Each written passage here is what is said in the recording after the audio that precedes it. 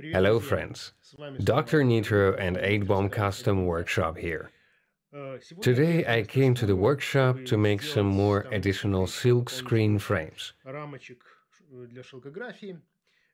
Here I bought some boards, and I thought I would file and drill, and then I remembered that I have one wonderful device in my backpack, and I plan to use it in one interesting experiment. Somehow I thought that it'd be nice to fix the resonance of the finished guitar and then compare it with the reference one. What is better, what is worse, how the guitar sounds that is not connected, but how exactly the wood sounds. Because I feel it with my hands, I feel it with my body, we all feel this way. But to convey this information to the listener on YouTube, it is very difficult and incomprehensible. So, one fine day, I went to my friend Alexander, who made amplifiers for me. An interesting person with an interesting vision of circuitry, and he does amazing things. Incredible things. Yeah, it does sound like Telecaster.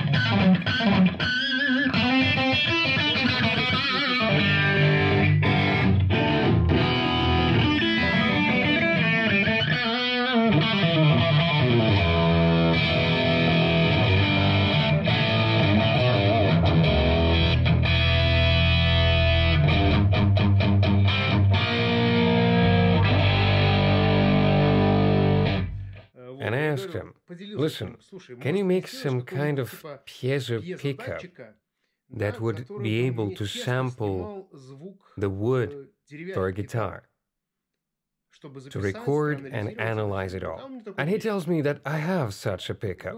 I can give it to you. Great. So I took it, and check out this device. This device is made by the Swiss company Schörtler.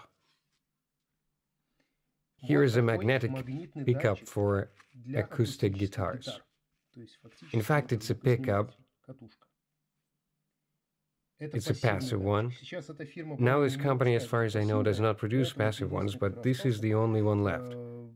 My friend found it somewhere, dug it up, terribly expensive. Here in this jar, for him, there's such a special thing. It looks like a photographic one for photographers who attach all sorts of things there. It leaves no traces, and with this we will attach it to the deck. Here just an XLR plug, and it just fits. It fits right here in my recorder. I already tried to record, played a little on the guitar, and it's very interesting. In different places, in different ways, a little bit, the sound is distributed. And these guys, they know exactly how it happens. Here's a file made of cardboard here. How to mount this nag eraser and where it can be attached to an acoustic guitar.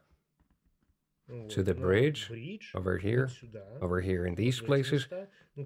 Well, it's clear that this place immediately picks up the fast resonance from the bridge. And here too.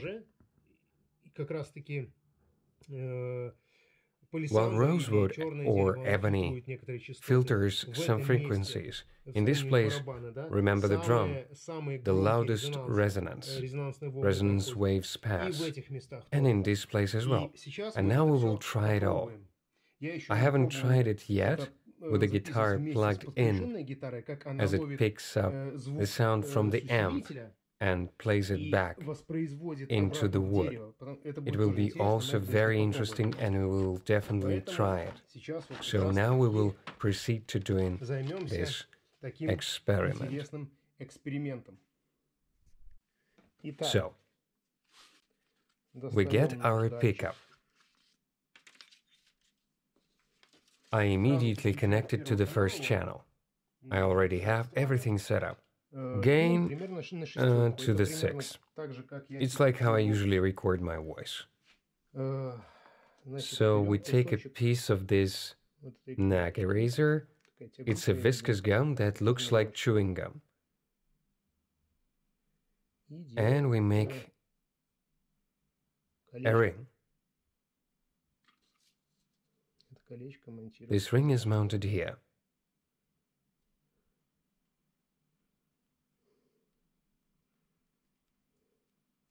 The center, it should probably touch the deck.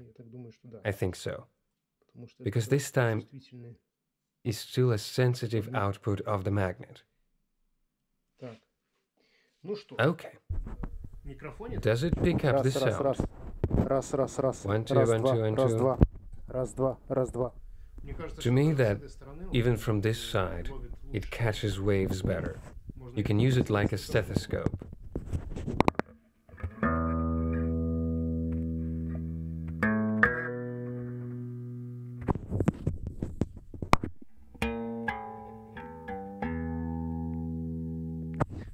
Well, let's attach it as the manufacturers show us.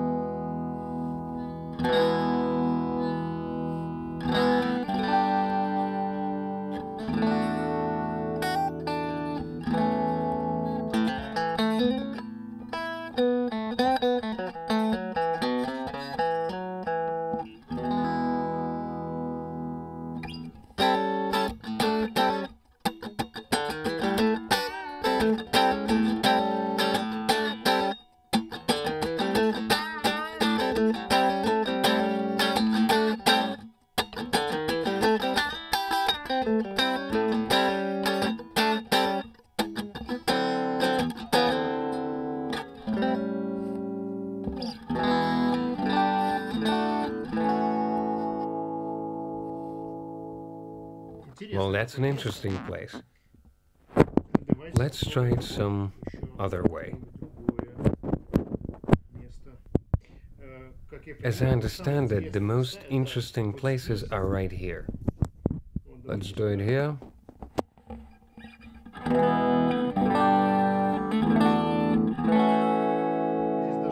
There's even more bass here.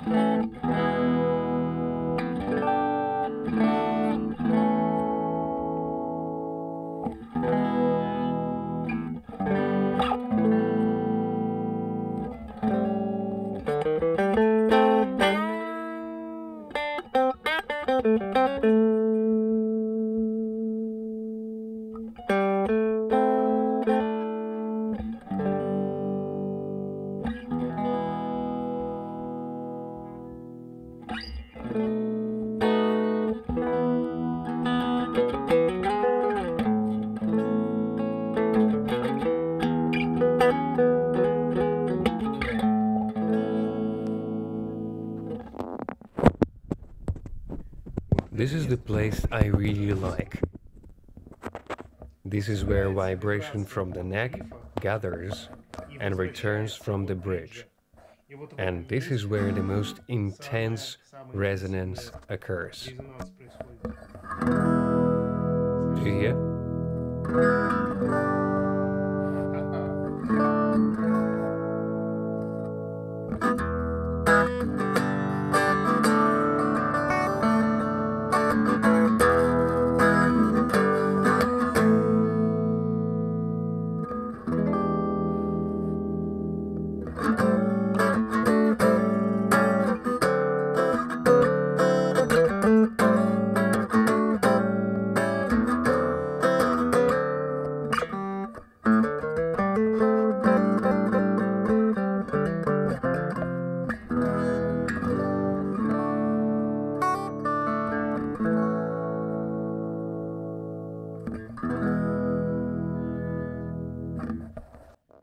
Interesting, very interesting spot.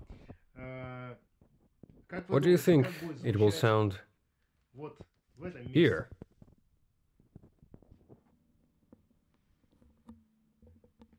I'll say right away that it's gonna be loud, because here the vibration is the most intense, but it is bass. Even clips will probably lower it by a quarter, even by 5.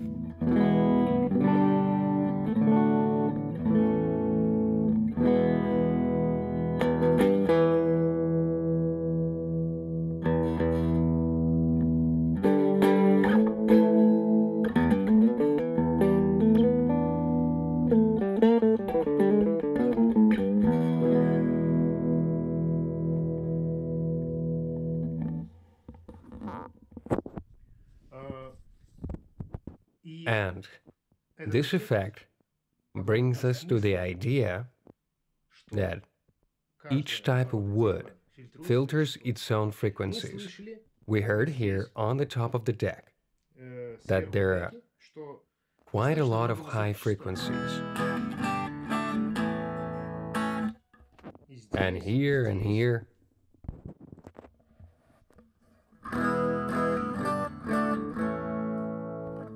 Because maple is a very hard wood, and this wood conducts high frequencies well.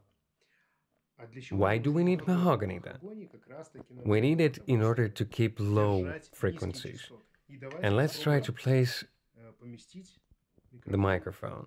Well, let's go here first, on the back side, where we had a microphone for the first time. That's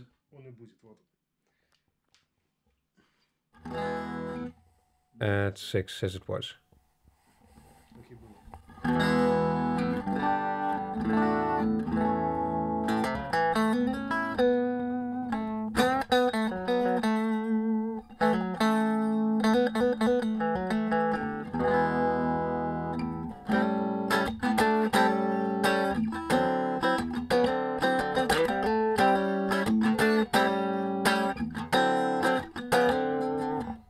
I would say even here, the mass is smaller.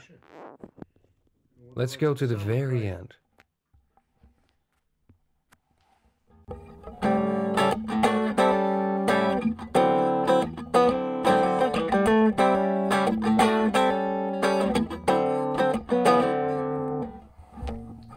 That's interesting. And near the neck. Right here.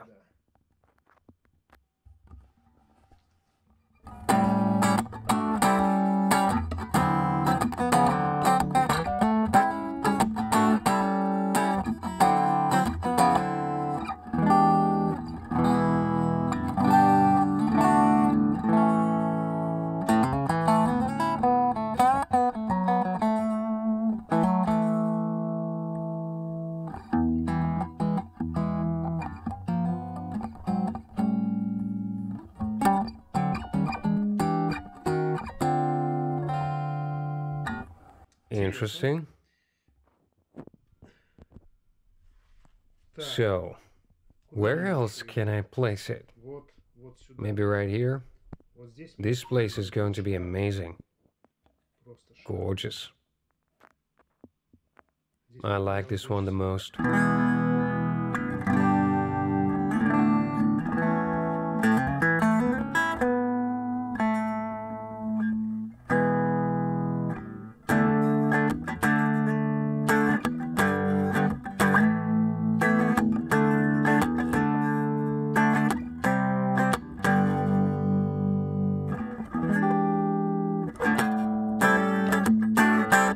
A very, very strong attack is felt, and even the attack of the strings is drowned out by this iron one.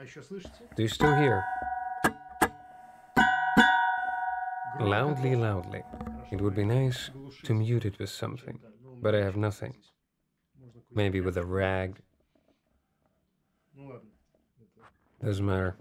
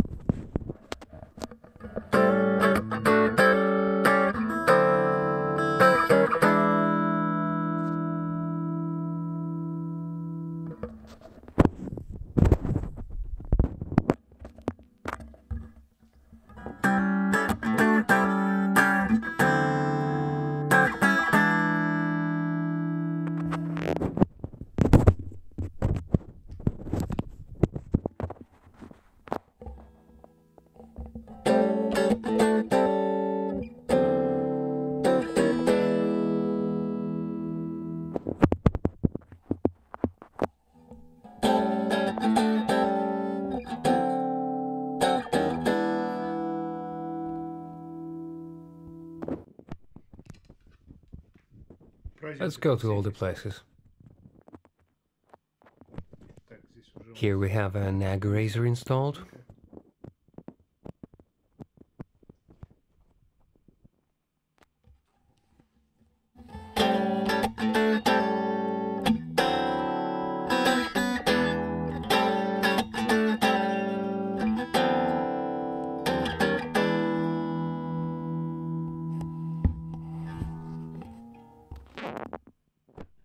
Right here in the center.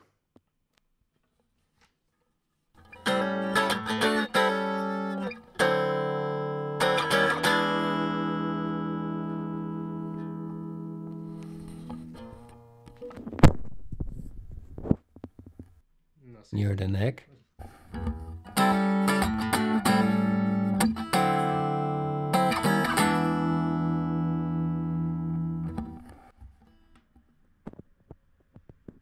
We haven't tried this spot yet.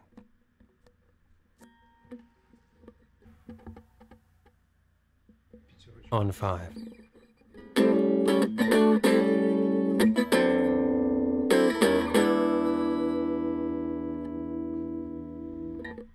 Yeah, here of course, on the reverse side to the serial number.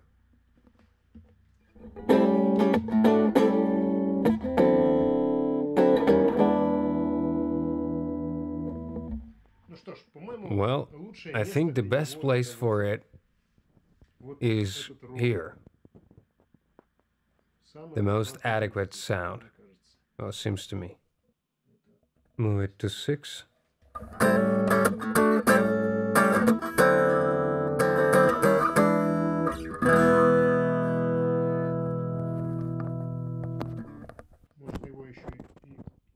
You can even move it closer to the edge.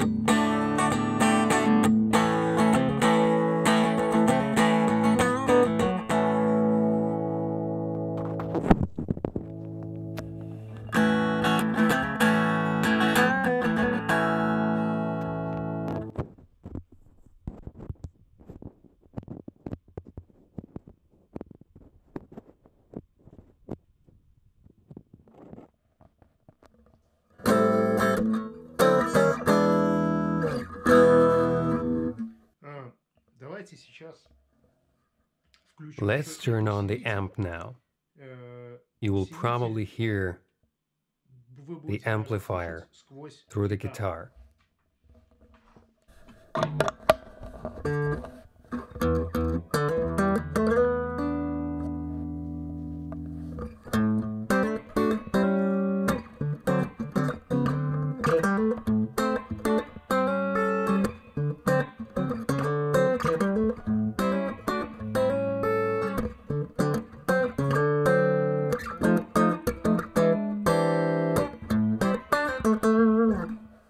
Damn, interesting. Interesting. In my headphones, everything is so mixed up. The sound from the outside is also here.